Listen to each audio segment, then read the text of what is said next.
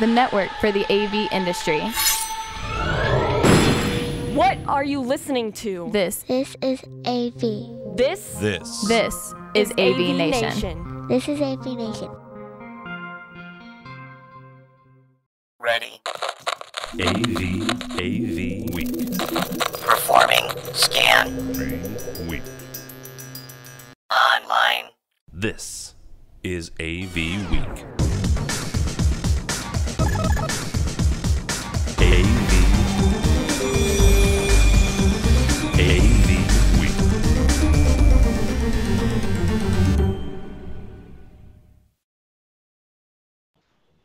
This is AV Week, your weekly wrap-up of audiovisual news and information. My name is Tim Albright. I am your host. Some of you are already in Las Vegas. The rest of us are packing currently, heading up for InfoComm 2016. But we figured, what the heck, let's do one more AV Week right before we hit the road. First and foremost, we'll start with, I almost said my old pal, a standard. How about that? You're a standard, George. His name is George Tucker. He works for World Stage, and he's also my left side of my brain. How are you, sir? All right. Good afternoon, everybody. And I'm eagerly anticipating my flight to Lost Wages, so I'll be there Monday. And I hit the ground on Sunday at some point, so we can, because we got a pretty good sized booth, and a pretty good size. It's 20 by 20. It's not huge, but we got a lot of stuff going on. Matt, Scott, and Harry Meter are doing some good work there, along with some other folks, and we'll talk about that. You get the pleasure of doing a booth build in 100-degree heat before they put the air conditioners on. I might lose a pound or two. I might, they won't recognize me. It was a fat joke, kids, and I can do one. All right. Two new people, and I'm very excited about both of these because these are really great people I've met in the last 6 months or so. First up and foremost, Noble Crawford. I met Noble at the PSNI marketing event a couple of weeks ago. So how are you, sir? Doing great. Thanks for having me on, Tim. Absolutely. And we'll talk about where you can find some of his stuff. Noble does a bunch of really good video content creation stuff. And also Rita Leitensdorfer. She is from a company called Communitronics in St. Louis. How are you, ma'am? Yes, thanks much for the offer. Absolutely. Rita does some good stuff. Communitronics has been around a long time. Yes. Last year at this time, really quick aside, and we'll get to the stories. I did an interview with Mr. Braun, and Alan Braun has been in the industry a long time. His first job in AV, though, I believe, was with Communitronics. So yes, it was absolutely. So yeah, they've been around a long time, and it was a neat story. Actually, Alan, really stupid. And not stupid, but really 6 degrees of separation. Alan grew up in the same town I live in now, a little town called East Alton. So, anyhow, all right, let's talk about stuff. First up and foremost, sad news, actually very surprising sad news out of AV. One Mr. Fred Shen, and if the last name sounds familiar, well, that's because he was the Shen of Shen, Milsom, and Wilkie. He's the founder and chairman. He passed away on Tuesday. It was a sudden stroke. He was 74. He had already stepped down, though, and started doing the transition, which is kind of where I want to go with this. George, we'll start with you. One thing that's interesting here, and when you read through the story on AV Magazine's site, AV Interactive, Tom Shen took over the role of president and CEO earlier this year. So the Fred Shen had already started the process. He'd already put Tom in place as president and CEO, was already going down the pathway of making sure that the company had a strategy to move on beyond Shen, right? Beyond Fred. This is not the first time in the last couple of years we've seen this. We've talked a lot about when Mr. Feldstein passed away, the head of Crestron, the founder of Crestron. Some of these strategies to move beyond the founder into the next generation and into the next hands, sometimes they go off flawlessly and sometimes they don't. What are some of the best things, and use these guys as an example because they did it 6 months before the founder passed away. What are some of the best practices of moving from founder to the next generation, or the next leadership? No, that's an interesting take on it. Well, first of all, just to recognize that a lot of our major influencers in this industry are not just the people who invented the items and made the manufacturing, but it's guys like this who really built the industry and made it bigger than it could have ever been imagined only 10, 15, 20 years ago. So that my sympathies to all those, the family and everyone like that. So, handing it off, there's a tough one, right? Because a lot of these people are that energetic. They're driven by it. They're consumed by it. And sometimes letting go, even in little bits, is very difficult. They want a team, but they also want to be in that action. And it's almost like being a soldier. When you're finally off the battlefield, there's still that desire for that. And I don't mean that in a bad way. I mean that there's that action, that do something.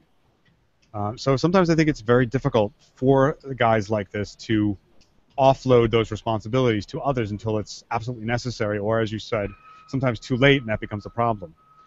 It really does come down to, I guess, being that manager and being able to say, all right, I'm going to parse out what things need to be done that I still have a deciding factor in, but people get to do the work. And once they let go of that, I think it also becomes remarkably freeing. Wow, I can pursue all of these very interesting ideas and developments, as well as keep track of all this other stuff and make sure it's running smoothly. And so it really comes down to finding the right people and being willing to say, I'm going to delegate this kind of work to you, run with it, make me proud. I'm just going to keep an eye. But I think the strongest part is letting go. Like that drive and knowing that you need to let go is the hardest part. Yeah. Noble will bring you in this one. The reason I'm saving Rita for the end is Rita's actually done this, so we're going to get her expertise in this. Noble, from your standpoint, how do you transition? How do you pass the baton? Well, Tim, I think it's in this day and age, I think it's important to really kind of develop a company culture of training the next level of leadership and having that in place. And I think that's really key. I think that, George made a good point. It's about hiring the right people and, allowing the leadership to be able to let go. But I think if you have a program in place that allows you to train up people, that has opportunities for growth, that has opportunities for people to train into leadership positions, that makes the transition a lot easier. And so I think that, from whether it's integrators or manufacturers, I think there's a lot of opportunity for people who are looking to to grow within their company, but the leadership has to provide those opportunities, and the earlier on they make those available, I think the better it is for the transition. Maybe get it done sooner rather than later, and before necessity dictates you do. Rita, I mentioned the fact that you've done this. Your dad, was one of the main people who started Communitronics. You've taken over the role. How was that transition? I mean, how how was it? Because Rita's done very well, but how was that? Moving into two different things. First of all, taking over for someone who had been there for so long. It's also family too. So you've got both aspects there. Well, there's a couple things what you need to consider is would I wish it was done differently. It was a point to where my dad was finished with doing what he did, so it was really not a transition. So it was kind of like, I'm finished, here you go type of situation. So it was learned by the seat of your pants, really, and you learn from your mistakes. I've made enough of them over the years, being an owner of an integrator, and with that said, the transition, I think, is really, really critical, taking that skill set and that knowledge base, and if you have the person that fits that skill set, you need to start handing things off. As George was saying, you got to slowly start, and it's a hard thing to do, is to slowly give them responsibility and walk away, and they have to learn their lessons as well in running a company, because there's so many facets of it. My start was in sales, and Alan Braun was general manager, so I learned from him as well in sales. It was something I didn't go to college for, but ultimately it was where I ended up, and I enjoy it. I love doing business development. I'm in the seat that I want to be right now. So going forward, the succession plan needs to be in place, and you have to slowly give over those reins to the right person and let them make those mistakes while you're still on board. Yeah, I've referenced this in a couple pieces I've written, and I don't know if I've said it on the air or not. Mike Hester, a gentleman who had a integration firm in Texas, spoke at the NSCA BLC this year about transitioning, and he made the most interesting comment to me. And I am not in a position where we're as AVNation we're getting ready to sell off, but for those of you who are at least owners, and Rita's nowhere near retiring, but he did something very interesting. His succession plan was also tied to his exit strategy. So he brought in people, really smart people, vice presidents and I don't know what he called them, but folks who actually ran the actual business. And over the course of 3 years, he stepped away from various activities to the point where the last year or two, he was pretty much just managing the managers, right? The folks that bought him out when he decided to retire point to that strategy right there as one of the main reasons why his company was valued as much as it was for the buyout, because he was not tied to it, right? So one of the things that's interesting is the principle is no longer part of the intellectual property, right? If you do this correctly, your exit strategy is going to be that much more valuable. So I will point to that talk that Mike gave for probably forever. It was really good. So. All right, let's talk about remote management versus remote versus on-site management, I should say. This is from our friends over at AV Magazine. If you're not familiar with not AV Magazine, AV Network. AVNetwork.com is a bunch of magazines. It's all New Bay folks, and it's some good stuff. This is from Mike Hutcherson, one of their bloggers. He starts writing about the differences between and the I guess the issues or the problems with remote management versus on-site management, and the question that comes in. And Rita, I want to start with you because you guys have been doing this for a little bit. When it comes to that question, I guess walk me through that when you're talking to your clients. How do you say, okay, you know what? This is why we think you should go remote. This is why we should do remote management. These are the things. These are the positives and the benefits of doing a remote managed service. Or is it something where it really doesn't matter which one they should go with? It just comes down to the client's preference? Well, I'll give you an example. We just finished a large project in Kansas City, 93 rooms, all different flavors of technology in the rooms, and we have the smart guys here in St. Louis, programmer, engineer, and it would cost us a lot of money in order for us to do any service or maintenance for this particular customer, but we wanted to make sure they were taken care of. So I hired a person in Kansas City, and their role is to maintain the systems for the customer in their facility. Now the customer has no idea what they have an issue. It could be a simple customer error. So there's different flavors of skill sets that you need, and you're not going to have that all in one person. So let's say your technician goes out and tries to resolve an issue, but it's a programming issue. So we remote in through laptop. He has a laptop with BACnet Crestron already loaded, and our programmer here, he's able to remote in, take control of the processor, make whatever changes, and doesn't require him to make a trip. So it really depends on the person that's there. They have to have the knowledge to troubleshoot and be able to tell the engineer programmer back home what exactly is going on and what is the problem. So it's been successful for us so far. We just had an issue with a Crestron touch panel. We were able to do a swap. Our engineer downloaded the program and things worked out beautifully. So remote management, I think, is dependent on the skill set of the person you have back at home base, in addition to the skill set of the person that you have at the remote location, whether it's the customer or it's the or your technician, the people you have on site. Real quickly, a follow up to that. What is that skill set? For the remote person especially. Well, it depends on the complexity of the systems. We have different flavors. We have video conferencing. We have Cisco. We have BACnet, Crestron, all of those flavors. So it is hard trying to fill out that skill set. And I've had a conversation with the customer. They ask me, okay, we want someone to fix it all, but you can't have somebody who fixes fixes everything because you have all these different flavors and manufacturers.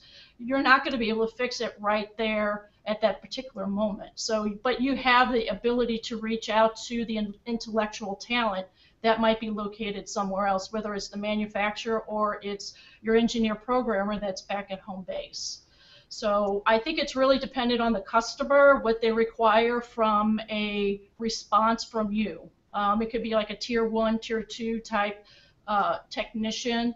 And I think as they go through servicing the systems, they're learning, constantly learning on site. And so, you know, maybe 6 months down the road, they're going to understand the customer better.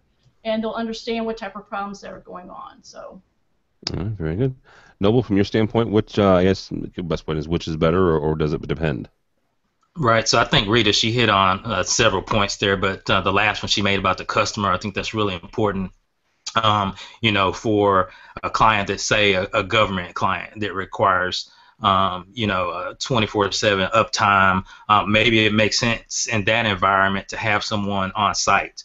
Maybe your programmer can be remote, but maybe you need that individual on site for critical situations. Whereas maybe you have the corporate customer who's Monday through Friday 8 to 5, and their type of system doesn't have the necessity for an on-site individual, and so maybe that remote management makes more sense. Maybe it's more cost-effective. So I think it really depends, like Rita said, on the customer. I think it depends on the complexity of the system, and just, you know, what makes sense for that particular installation or for that particular customer.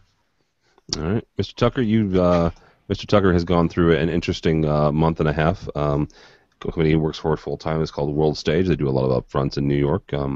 So some of that is building out, but some of that is also supporting that and making sure that Hulu or I don't know if you had Hulu, but you know none of these upfronts go that they go off without a hitch because there are millions and billions of dollars on the line here. So remote or on site or a combination of both.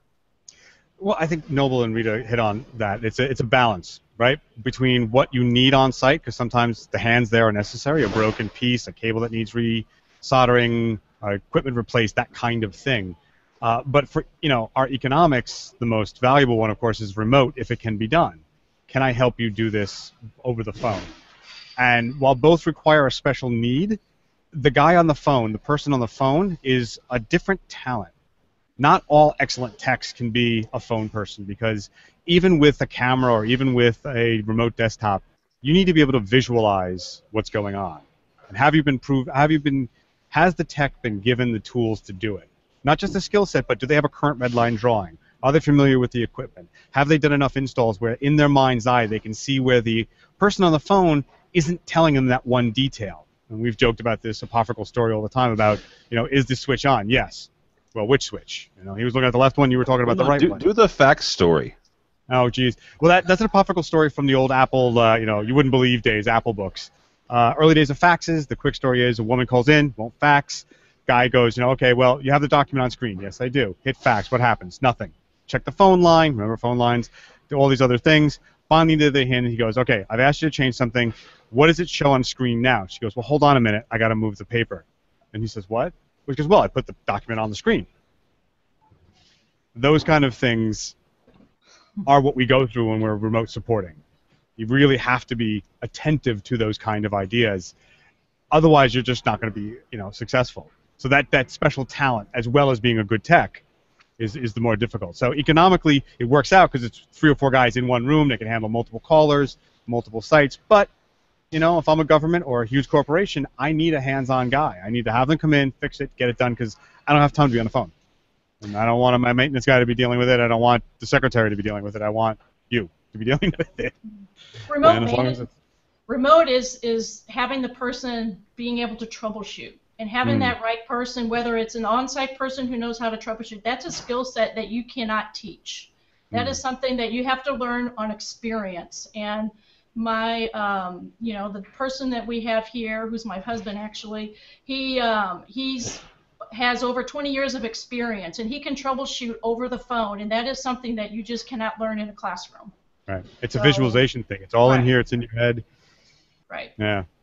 So Tim, you made a point earlier about the options for having both of those, on-site person and remote. And I was hoping Rita could kind of address that. When does it make sense to have both on-site and remote management? We do. It depends what the customer is looking for, but with our customer in Kansas City, we've done both. So it depends on what the problem is. If it's a restaurant or buy-up related issue, then we need to get remote management, get the access to it. So we have to look at his schedule. When is he available in addition to the schedule when the guy can be on site? So you have to manage all of that time frame. So when he gets into the room, and you're at the mercy of when the customer lets you in the room. Sometimes you get kicked out of the room. So it can be kind of tricky with that. So the programmer is either sitting on site or they're sitting in their office and they're able to get more work done versus waiting on the customer. So you have somebody who has a laptop ready to go, and once they can get in the room, they could do the remote in. It's been actually very effective for us at this point. We just did a programming job for one of our customers, and the site is in a remote location. And this was just a couple days ago. My husband is driving to Savannah, Georgia to pick our daughter up from college, and our 15-year-old daughter is with him. He actually had to be support, Crestron BACnet support, so he let my 15-year-old daughter drive the car while he was in the passenger seat on his laptop being support for somebody in a different country. So it is very possible, yes. Interesting. Yeah, that's the first one, driving down the road being support. Yes, with a 15-year-old in the rain that she's never driven. Well, see, I wasn't going to go down that way. Yeah, I heard that story the other day. I couldn't believe it, but he made it work, and they were able to, and it was a mixture of Crestron, BACnet, and Cisco, and they worked through it. And the key to it too is the person that was on site is very knowledgeable. He's a master programmer, and they worked through it together, and with his troubleshooting experience, they were able to get the system up and running. Yeah, and that right there is key. I mean, there are very few things that that can trump experience, right? Because there are things that people joke if you're new to the industry and you hear somebody joke about pins 2 and 3 and which one's hot, right? It's two things actually. It's a 232 joke, and it's a mic joke, a microphone, a Canon XLR connector joke.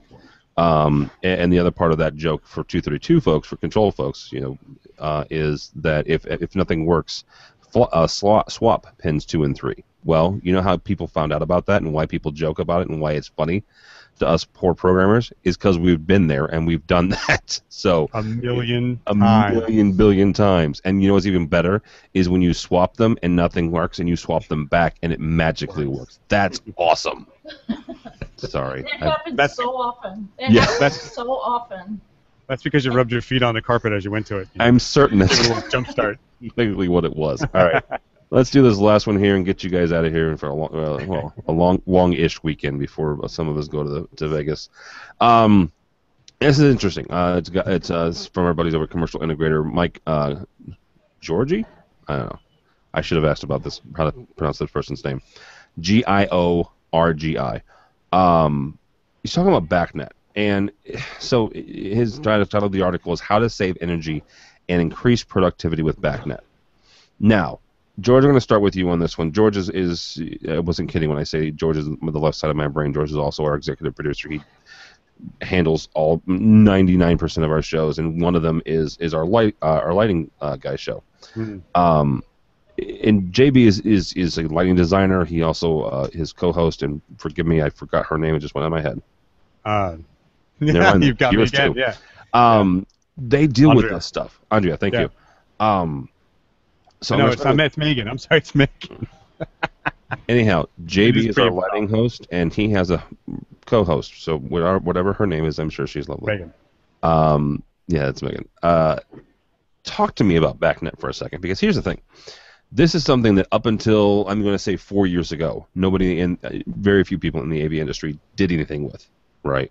Mm. Then two of the major control manufacturers started going, oh, hey, there's this thing over here. BACnet's been around a long time, okay? This is not anything necessarily new. In fact, some would argue that BACnet is old and going away. Hmm. So, Is it something that we should be messing with, or should we just say, you know what, that's cool, groovy, just give me an IP drop and I'll talk to everything over the network? Well, first of all, BACnet does have an IP component these days, so has since probably 1999. You said it's old. That's right. It was established, I think, in 1985, 87. I can't remember exactly. But it's one of those protocols that has been around a long time and has been established and used by the major commercial industrial manufacturers. This is Johnson Controls and Carrier, and it has a lot of popularity with the HVAC folks for big industrial buildings because it's easy to implement, it is rugged, it has a really good track record, and it's an open protocol. There is an open protocol, so almost any manufacturer can utilize it and put it in, and you can be almost guaranteed that it's going to work. Maybe not in a hot swap, but it will work with very little effort. I'm sure there's others who will bitch and moan about whether or not that's true, but in essence it is. In essence. In essence. Now, the reality is that they're probably undergoing the same thing we are, with apps and phones and the Amazon Echoes taking over small portions of our market. The same thing is happening to them, where direct IP access to these devices provides the same, if not more efficient, system control. The truth is, though, that this is going to be around for a while because there are literally millions of devices, especially in Europe, which use BACnet and rely on it. And those things are built to last 20, 30, 40 years with only minor maintenance. You know, their usage before failure rates are very, very high. So, and the guys in the industry, like when we were talking about JP, he mentioned that he sort of sees it akin to DMX.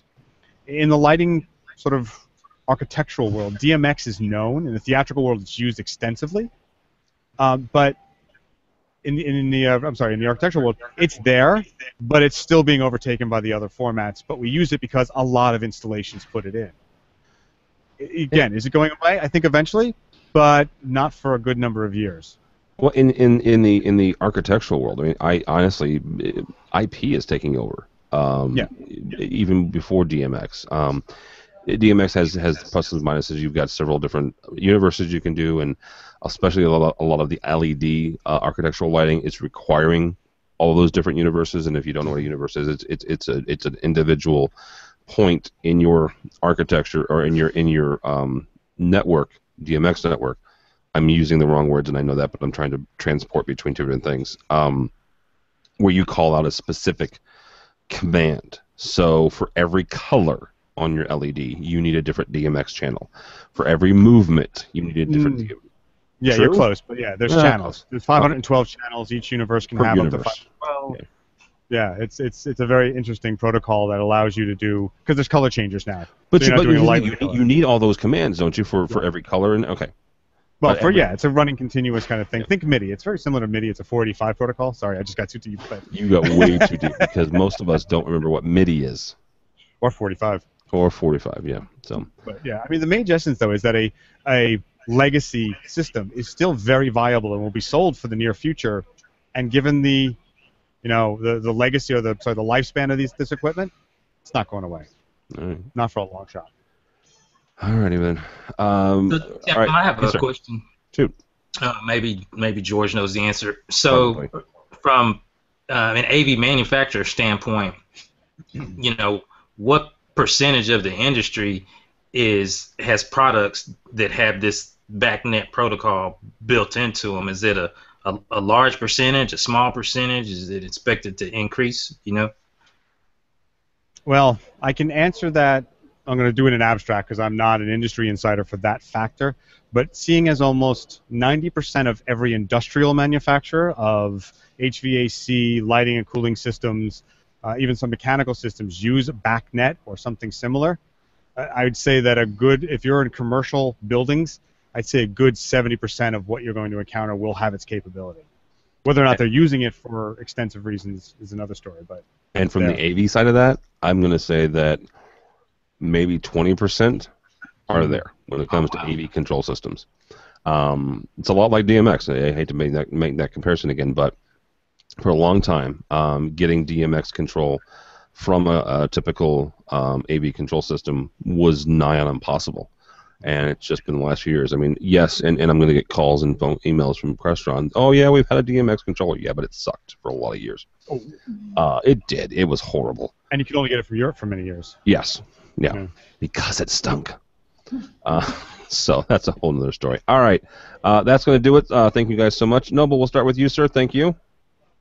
Thank you. I appreciate you having me on. It's been a blast. Absolutely. How do people find you or Video Social Creative? You can find me on Twitter at Noble Crawford or the website videosocialcreative.com. All right. Thank you, sir. Miss Rita, thank you, ma'am. Thank you for joining us and giving us your insight. Yes, thanks, Tim, for the invite. I appreciate it. It was a great time. I actually enjoyed it. Well, good. You can find me at communitronics.com, and I'm also on LinkedIn, so if you want to see what do LinkedIn. I'm not social media savvy yet, so maybe someday one of my kids can teach me how to Twitter. You need to talk to Noble. He does a good job at that. So. Yeah, we'll hook up in Vegas maybe. Sounds good. Also, Mr. Tucker, thank you, sir. Thank you for having me on again. Oh, yeah. How do people find you? Oh, of course. At Tucker2's on almost every social media platform that you can find, some even dead ones. And I write for Commercial Integrator, Higher Ed Tech, and a few others, as well as the blog. George still has a profile on Friendster. I'm just going to put that out there. No, FriendFeed. FriendFeed. And Friendster. Is Friendster still a thing? Or do they get bought by some? I don't know. My name is Tim Albright. Don't follow me on anything because at this point I'm still grousing that the Blues are out of the playoffs. But do me a favor. Go by the website, AVNation.tv. AVNation.tv, you'll find this program and a host of others. Rita mentioned Vegas. We will be in Las Vegas. I will be in Las Vegas starting Sunday, building our fabulous booth. Go by our booth is in Nancy 2821. A week from today on Friday from 2 to 4 local time in Vegas, we'll be doing this very program live. Mr. Tucker will be on. We will also have a couple of. I'm not that I'm not excited about the rest of my guests, but I'm really excited about one specific time. We're going to have Mr. Mike Blackman from ISC and Dave Labuscus on at the same time. So that's kind of cool. That was really cool. Two Titans. And then our tweet up. Come by the tweet up. It's free food and drink for 2 hours, 4 to 6 local time again. Vegas room, and is in Nancy 205. That's on Thursday. So it's a great networking event. You don't have to be on social. Bring your business cards and just meet some really cool people. But yeah, that's all next week. Plus, just check out the website if you're not going to Vegas and you want to watch our perspective on Infocom. Check out the website all week long. AVNation.tv. AVNation.tv. Thanks so much for listening. Thanks so much for watching. This has been AV Week.